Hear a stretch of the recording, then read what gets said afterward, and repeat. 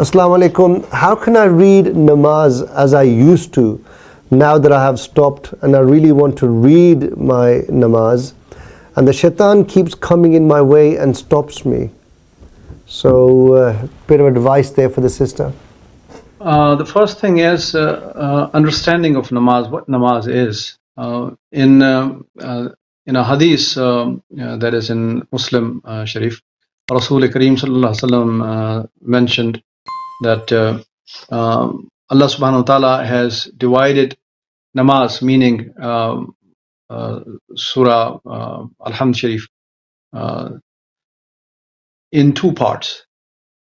So namaz is actually a conversation, and you have conversation with somebody, you meet with somebody, then you have a conversation.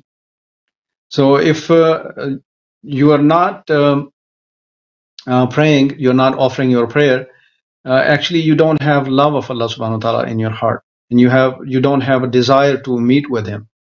So first thing is the issue is to have a desire, have a love in your heart. And where does the love come from? There are three things that Allah subhanahu wa ta'ala has blessed with, three main things. These are the inputs. Two are the inputs. One is eyes. Whatever you look at, and if you feel like it is beautiful, you start to love it. And then the second thing is ears. Whatever nice thing you hear about, you want to be close to it. And the third thing is thinking about something. If you heard about something, if you saw something that you like, then you start to think about it, and then the love comes into your heart.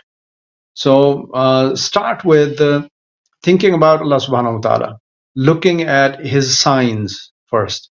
Look at the skies, look at the stars, look at the fruits, look at his creation, and then appreciate whatever he has created. Hear about it. Hear about Allah subhanahu wa ta'ala. For example, listen to a lecture about the love of Allah subhanahu wa ta'ala or love of Rasulullah sallallahu alaihi wasallam. And then namaz is actually, the second part is a connection with Rasulullah sallallahu alaihi wasallam as well. Because in namaz, when we're sitting, we are saying salam to Rasulullah sallallahu alaihi wasallam. And then we are reciting durood upon Rasulullah sallallahu alaihi wasallam. So this is one type of connection, a spiritual connection with Rasulullah sallallahu alaihi wasallam. So first, understand what namaz is, and whenever you say Alhamdulillah Rabbil Alameen, Allah subhanahu wa ta'ala replies back to you, and he says, my abd has praised me, and then you say Ar-Rahman Ar-Rahim, and he says, he replies back to you, and then you say Maliki Yawmiddin, he replies back to you. So I will inshallah find that hadith, and I will send it to this channel inshallah, and it is in Muslim. Read that hadith and see how Allah subhanahu wa ta'ala replies back to his abd. That is one of the things that will increase the love of especially the prayer, the salah in your heart. So it is actually a meeting with Allah subhanahu wa ta'ala and a conversation with Allah subhanahu wa ta'ala. So think about it as a meeting. So if your heart is, you don't have a desire to meet with somebody, that means you don't have love for that person. So first, to create love, look at the signs of Allah subhanahu wa ta'ala. Hear about them. Hear about Allah subhanahu wa ta'ala, and then start to think about Allah subhanahu wa ta'ala. What he has blessed you with without asking for anything in return.